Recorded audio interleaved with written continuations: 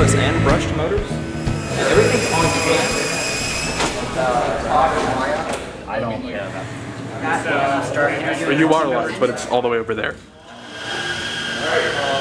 Correct. And one thing I might add there is. Alrighty, we're gonna do a instructional video on setting up an FRC control system. So here we have the control system that we're going to be using, graciously loaned to us by some local teams and some parts we've bought ourselves as well. So we're going to just get in and start wiring up. So this is our power distribution board, or is it panel now? Panel. It's Yeah, panel. yeah, it's panel. When I started, it was a panel. So I guess I should say a little bit about myself. I'm Noah Haskell. I participated in first robotics competition with Team 900 from 2013 through 2016. And then I mentored Bull City Botics, who doesn't exist anymore, for a couple of years. Yeah, I'm David Brooks. I participated on Team 6004 from 2016 through 2019. I currently mentor Team 6004 as well as FLL Team 30599. Alrighty. Both out of Smithfield. So this is the power distribution panel, and this sends power to all of the other components on the robot from the battery. So I guess the first thing to do is we need to attach the battery to the power distribution panel. Now we do this through our main 120 amp circuit breaker, which is essentially the on-off button of our robot. So to start, let's take the cover off of our power distribution panel. So as you can see, there's a small cover over here, and this covers the main housing, or is the main housing for the contacts for the battery connector. Now these are labeled, so the black wire goes to the minus side here, and we'll get to the red wire in a second because the red wire is going to go through the breaker.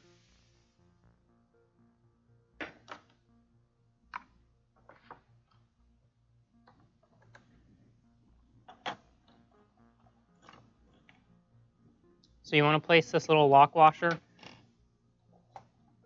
on the screw, and then the screw through the hole, and then that goes right in to the board.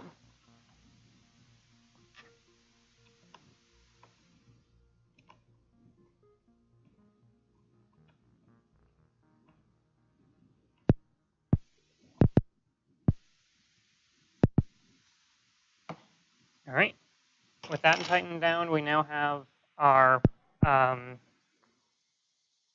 battery connector half connected, and then we can take our circuit breaker and connect that to the battery side.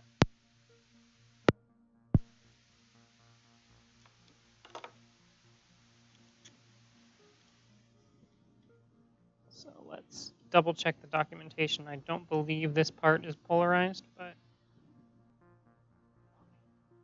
yeah, so it doesn't matter which side that this is plugged into. So this is a 7/16 nut, and you should tighten it with a 7/16 wrench.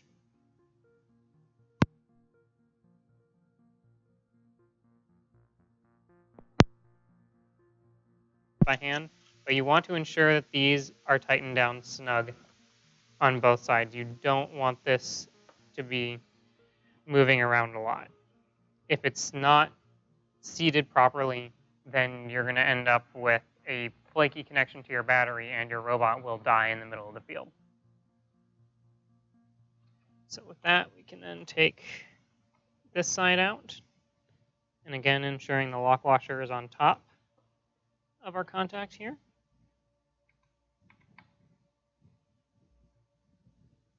And tightening this down. Again, ensuring it's nice and tight so it doesn't move around and potentially disconnect our battery.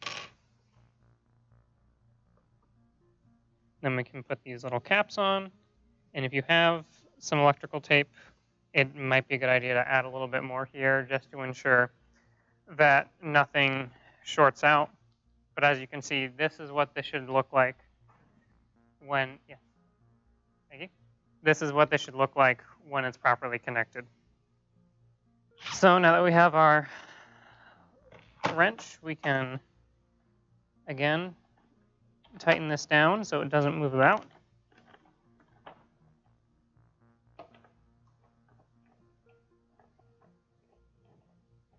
Yeah, see, a lot that I couldn't do by hand right here. Okay.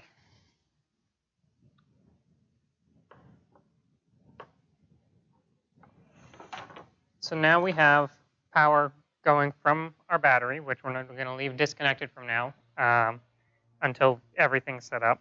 Power from our battery going into our power distribution panel via our snap action or via our circuit breaker. So we can turn it on by pulling this clip closed, and we can turn it off by pressing this red emergency stop or off button. The next thing we want to do is we want to put this cover on here. Yeah. Yep. And that, again, protects us from making sure that we don't accidentally lay a part across the battery or short it out. So once we get this cover on, those terminals are not going to be exposed at all. So we can ensure that we don't hurt ourselves or hurt any of our components. Alrighty.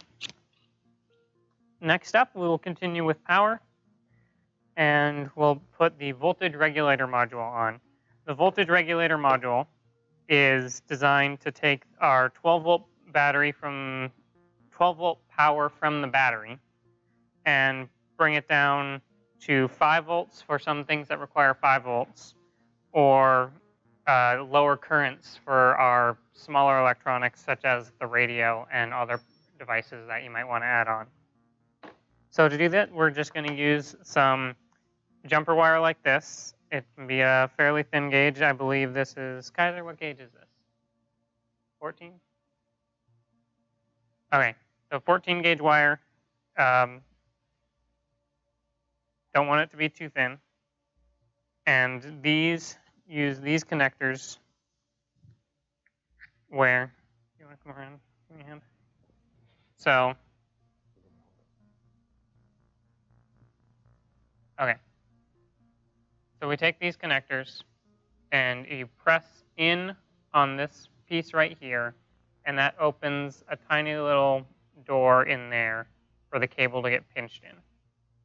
So we ensure we take our wire, and generally you want to wrap it like this to ensure that all of the threads are together and none of them are spewing out at weird angles. If you have a soldering iron, you can also add a little bit of solder onto this to ensure that that all of the strands stay together. So you can take this, press down, insert the wire, and you want to make sure that there aren't copper strands going every which way. Particularly, you don't want the two sides to touch. Ideally, you shouldn't be able to see any of the strands. Press down on the other one.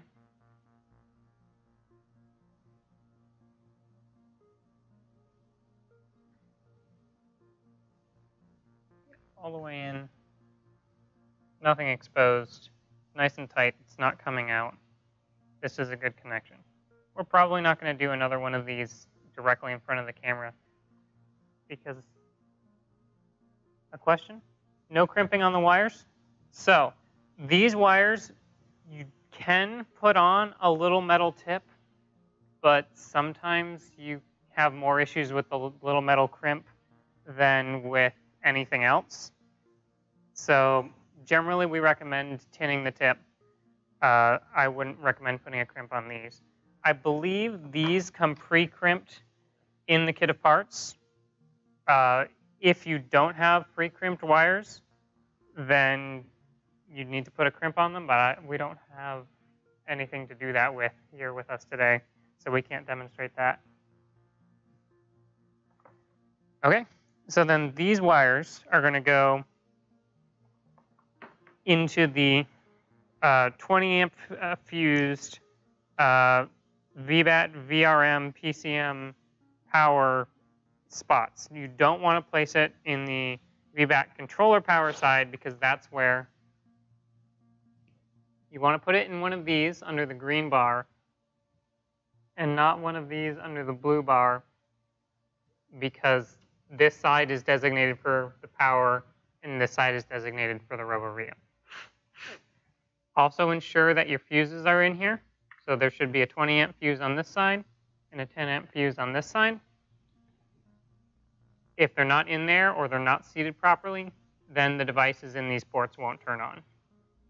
Anything you have to add? No, you covered it. All right. So why don't we start putting those in? All right. So you might see me checking my phone throughout this. I'm not on Facebook. I am looking at docs.wpilib.org, which is the guide that you can use to follow to do all of this. So it shows attaching a battery to the PDP, wiring a breaker to the PDP, insulating the PDP connections to ensure that you're not going to injure yourself or any of the components. So if we had any electrical tape on hand right now, we would be putting more electrical tape so we wouldn't see any of the metal right here to protect ourselves. So make sure you do that. All right. So while he's doing that, I'm going to speak a little bit about motor controllers. So there are a lot of different motor controllers available for use in FIRST. All of them connect into the power distribution panel, and they connect specifically by inserting into one of these Wago connectors. So to do so, it's very similar to putting them in, I believe they're called Weidmuller connectors, which are the smaller connectors that I showed you earlier. What you want to do is you want to take the ends of the wires, you want to cut them down so that the wire is exposed just about this much. Probably not any more, probably, yeah, about 3/8 of an inch. So you want to cut these down. You want to twist all the strands together to ensure there aren't any that are going all cattywampus. And if you have access to a soldering iron, wouldn't hurt to add a little bit of solder, but you can be fine without it. You just don't want them going all crazy. We're using Spark Maxes. So as you can see here, Spark Maxes, and we have labeled ours. So when we talk a little bit later about some of the software side of things, this is going to be on our CAN bus. You okay? Yeah. Okay. Going to be on our CAN bus with device ID 6. So we just took some masking tape and a Sharpie and labeled it. So now we're going to add this in. We want to show the weird port. So this is called a Wago connector. And just like the Weidmuller connectors from earlier, it has, if we look in here, yeah, you can see that there's essentially what I would call a little mouth or a door. And then there's this hole above it. You place a tool. You can use a screwdriver. They do make specific tools that you can use, which have a little bit more of an angle. But you place it in here, and you'll notice that that hole opens up.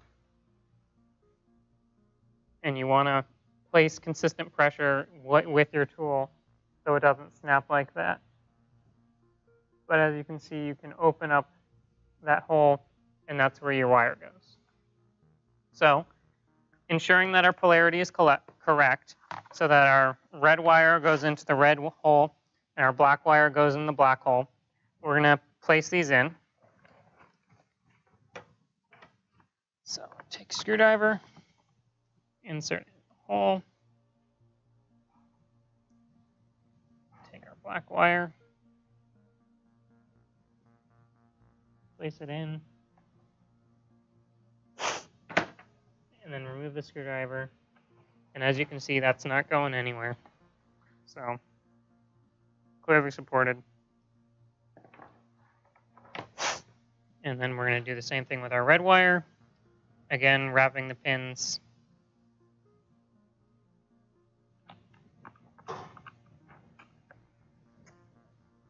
Getting the screwdriver in. And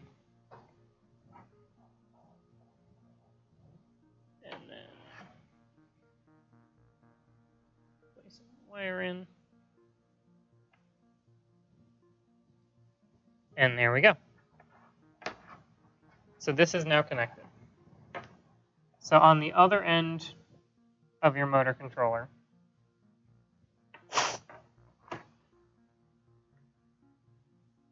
there we go. That's perfectly connected. So we're using the Spark Max. So the Spark Max is a special motor controller. It's very new to FIRST. They didn't have these when I was a student. And it is important because it can use brushless motors. Brushless motors take 3-phase power, so they need 3 wires. And they're different than regular motors in that regard. Most regular motors just have 2 wires, and you can use a Spark Max with a regular brushed motor by just using the first 2 wires and not using this third. We're using these connectors on here, and we've placed them on our motors as well. We've soldered these on and then added some heat shrink in order to protect ourselves and the components. So most motors, you won't find these connectors. We will provide documentation at some point on specifically what connectors we're using. So if you do want to use these with your brushed motors, they are very nice because they have all 3 phases bundled together with a proper size to handle the current that can be in this application. So if you're using a regular Spark, you probably have wires that just screw onto lug nuts like we did here. And if you're doing that, ensure that everything is covered with electrical tape so that nobody is at risk and your parts aren't at risk. We can probably skip the second motor controller. We have a question? Okay. Can power distribution be mounted on DIN rail? Do you know what a DIN rail is? I think it's the railing that came in first choice. It's like 2-ish inches wide and fairly long.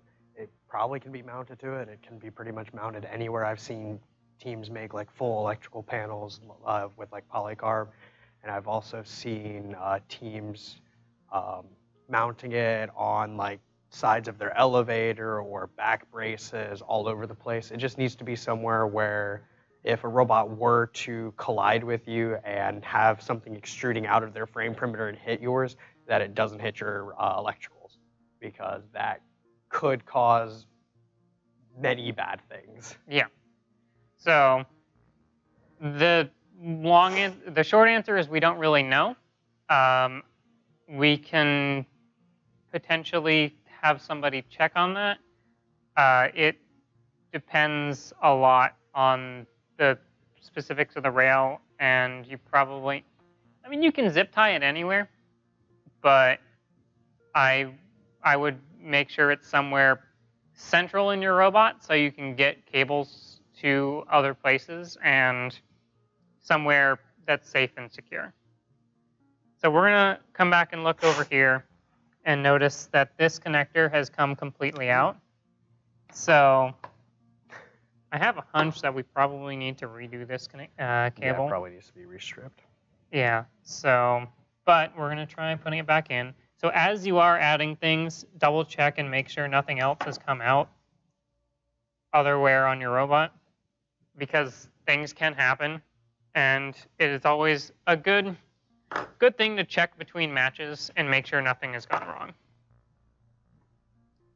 So now we're going to talk about the RoboRio. The RoboRio is where all of the code on your robot is run and controls all of the other components. So first thing we're going to do for the RoboRio is power.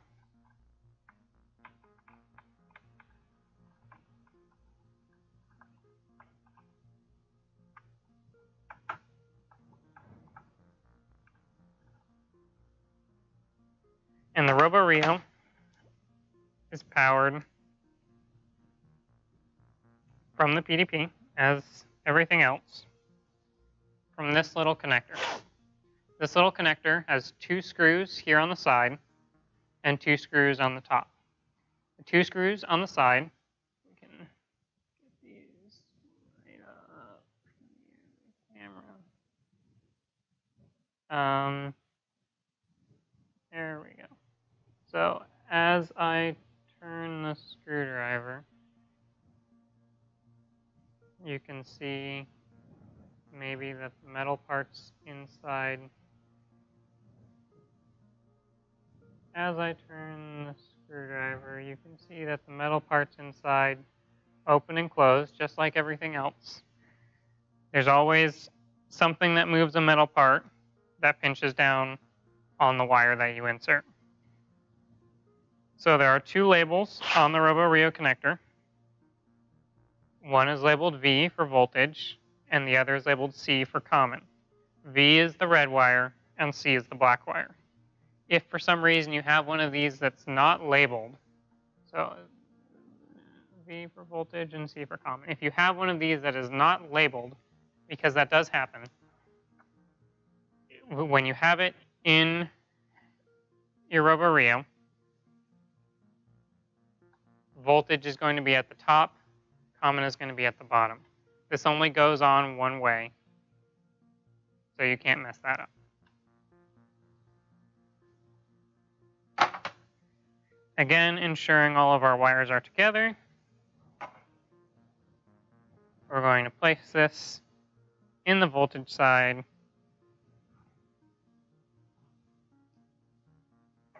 and tighten it down. And then we'll do this one,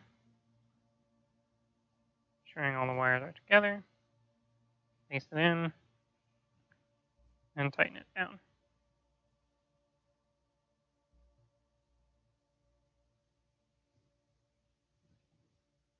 So, make sure that's in nice and secure.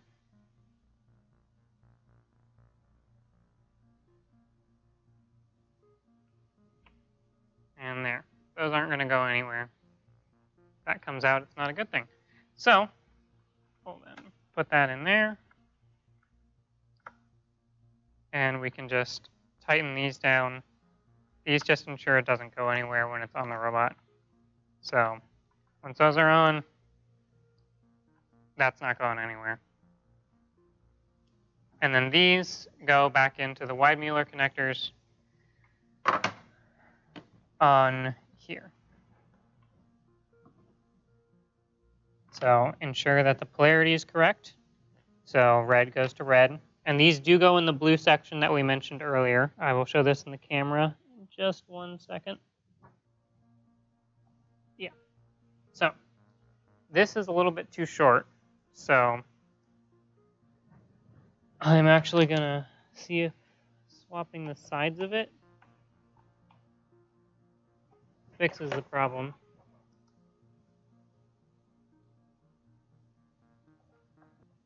All right.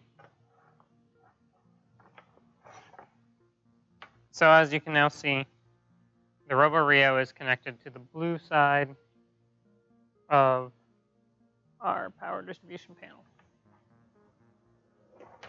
All right. Next thing is going to be our radio. Here's our radio. And there are 2 ways of powering the radio. Number 1 is through the barrel jack, and number 2 is through a power over Ethernet injector. This is a power over Ethernet injector. It's an Ethernet port on this side, and this is the powered side. Ethernet receptacle on this side, and this is the side that you plug in the cable that goes to the Robo-Rio. This is the non-powered side, just data. And then here is the pins that are going to go into the voltage regulator module. So you just take this and you plug it in here, and I'm going to check the documentation and ensure that it is supposed to be in the port that is closest to the battery, or closest to the barrel jack. Yes. Yes, it is? Yes. Okay. I'm going to double check just to be sure. Yes, so it's supposed to be on the side closest to the barrel jack. If you have a barrel jack, you can just put it in there. You can connect both the barrel jack and the power over Ethernet injector. Some people do that for redundancy. It's fine just to have this, and generally the power over Ethernet injector is a little bit more reliable. So you take these and you put them in the 12 volt, 2 amp side of the voltage regulator module. Again, ensuring red to red and black to black.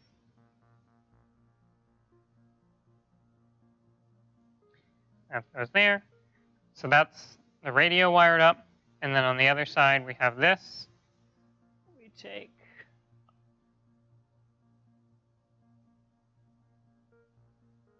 this Ethernet cable here. Ethernet cable on the other side goes into the only Ethernet port on the Robo-Rio. And then that is how we get data from the robot to the field or whatever laptop you're using. So, next step, I guess, would be our robot safety light. Robot safety light is very important and needs to be placed very visibly on the robot so that everyone can see what state the robot is in. The light changes its flashing pattern depending on what mode the robot is in, and it also is not on when the robot is not on, so that you know whether it is safe to approach a robot and stick your hands in it to check the wiring. So with the safety light, you need to add this jumper wire here between LA and LB. Between LA and LB, you need to add this jumper wire here, and then a wire that runs down to whatever connector you're using for the Robo-Rio. Red wire goes to LA or LB and jump to the other one, and the black wire goes to neutral. This is the same style connector as we saw on the Robo-Rio. It just screws and unscrews here, and this does come out of the safety light like this. Does this come pre-made? How much of this comes pre-made in the kit of parts? I think the entire thing comes pre-made in the kit of parts at least one time. I know you can get more of the extra safety lights, but I believe it comes completely done in the kit of parts. Okay. I could be wrong, though. Well, if it's not done or if you need to redo it, that's how you do it. All right, and this goes to the RSL port on the Robo-Rio. So I'm going to actually unplug the Robo-Rio so we can just hold it up without holding up the entire control system at this point.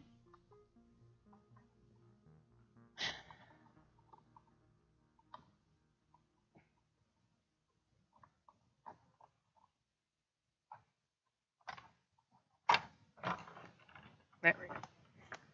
So this goes to the robot safety light port on the Robo-Rio. The red wire goes to the top pin labeled signal, and the black wire goes to the bottom one labeled with the ground symbol, which is the 3 lines in a pyramid shape. So we can just plug this in here. And now we have our safety light attached. I believe the final thing there's 2 things left to do other than connecting the battery, and that will be putting in the fuses and then wiring up the CAN bus. I said fuses. They're not fuses. 40 amp snap breakers. They are 40 amp snap action breakers or 60 amp snap action breakers. We have 40 amp, and that is what we'll be using today. So on your power distribution panel, this is not actually electrically connected to the rest of the robot yet. What you need to do is you need to grab one of these fancy 40 amp or 60 amp snap action breakers, and those go in these slots with each of the power ports. Yes. With the 60 amp breakers, I don't think that's FRC legal anymore. I think we can only use 40 amp breakers for, I think that's the highest one. I could be wrong. The small ones can only be 30. Or 20, right? Yeah, they can be Consult 30. the manual. Yeah. The lower half of the PDB can use 30 or 20 amp breakers. Those you can really only use with like 775s, bag motors, your really small motors that aren't going to be super power heavy. But the motors that we're using, the Neo brush motors, your full-size Sims, mini Sims, Falcon 500s, all of those you're going to need a 40 amp breaker for. Yep. And if a 60 is legal, you can use a 60. So this port here, so to identify what port you're plugging into, you can look at the label here. And so this slot cuts into the 15 amp green spot here, or not 15 amp, the 15 green spot here, which is port 15, which is this one. So this port, these two slots right here are for this place where we have the motor controller plugged in right here. So these two slots right here. Other two. Oh, yeah, I'm blind. It's short. Scoot it over this way. Yeah, I'm just short. I can't see. Yeah. See, I'm short. I couldn't see. Yep. Alrighty. So this is plugged into the proper slot, slot 0 for this. And you can use the driver station software, which we'll go through once we have a robot to drive, to view the current draw on each of these individual slots after any match or practice session running your robot. So it's important to know which slot is which. So this is slot 0, and then 1, 2, 3, and so on. All right. The next step is the CAN bus. CAN stands for Controller Area Network, and in first is represented by the pair of twisted green and yellow wires. Every team is required to use the CAN bus at minimum to connect the power distribution panel to the RoboRio to get that current information reported back. If you are using motor controllers that use CAN, then you also need to have the CAN bus go to each of your motor controllers.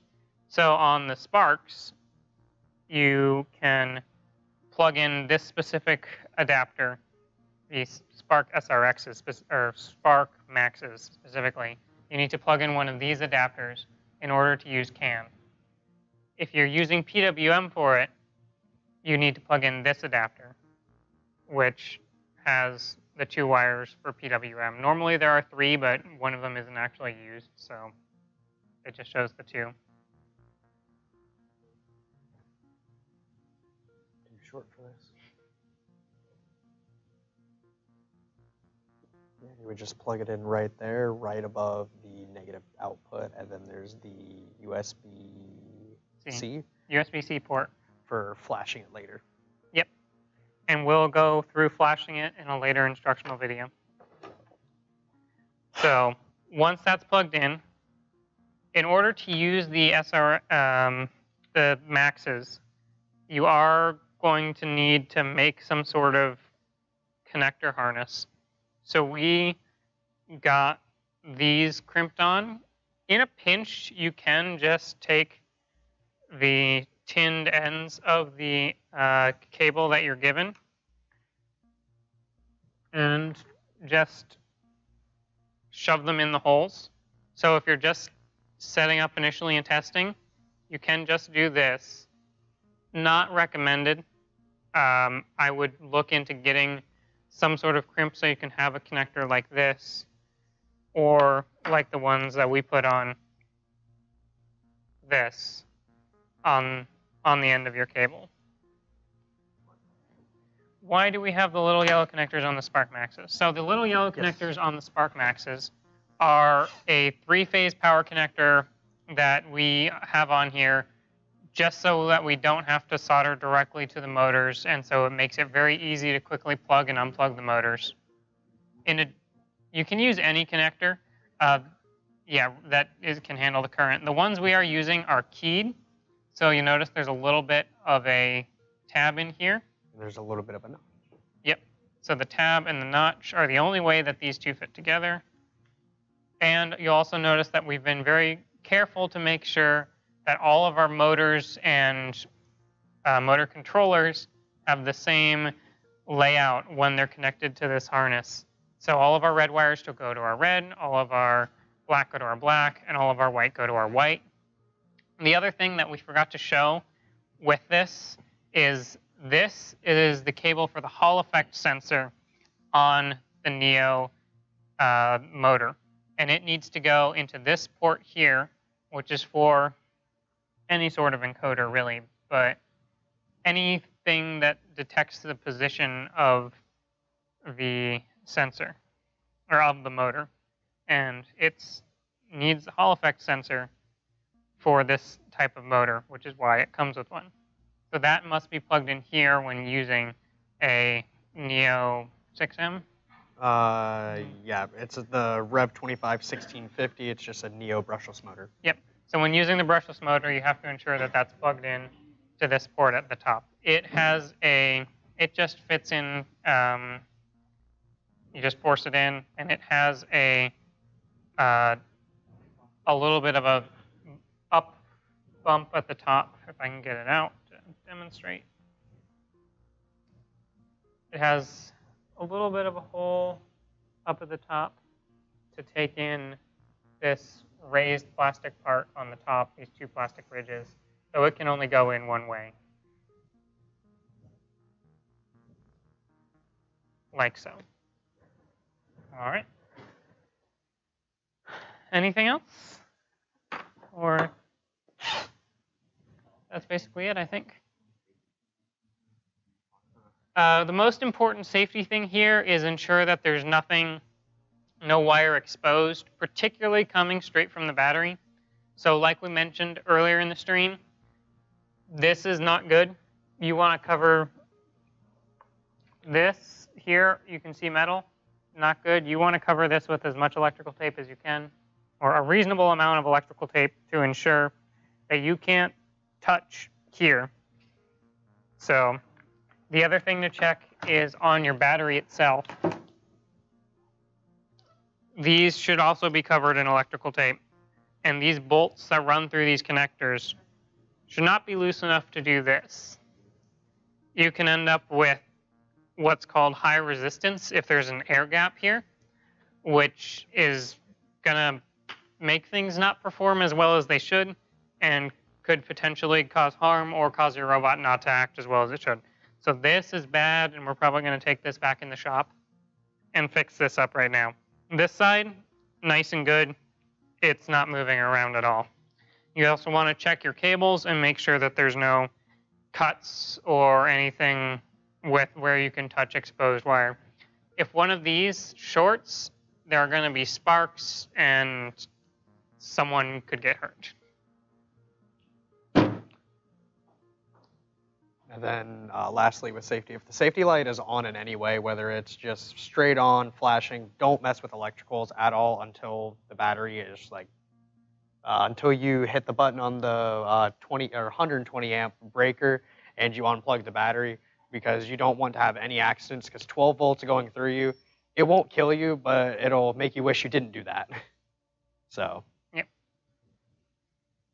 And also because when there's motors connected to the end of these things, where there are belts or scissor lifts that could scissor through your arm, you don't want to lose an arm to anything like that. You want to make sure that this is mounted somewhere very easily accessible on your robot, ideally not near anything that can pinch down on you or anything like that. All right, so the key points of this presentation, I would say, is read the manual, which can be found at docs.wpilib.org under wiring an FRC robot. And it'll walk you, or how to wire an FRC robot. And that will walk you through basically everything we did here and potentially cover some things that we missed. You want to make sure that everything is seated properly, that there aren't any fraying wires or wires that are kind of splayed out. I guess I can give an example of how to not properly insert a wire.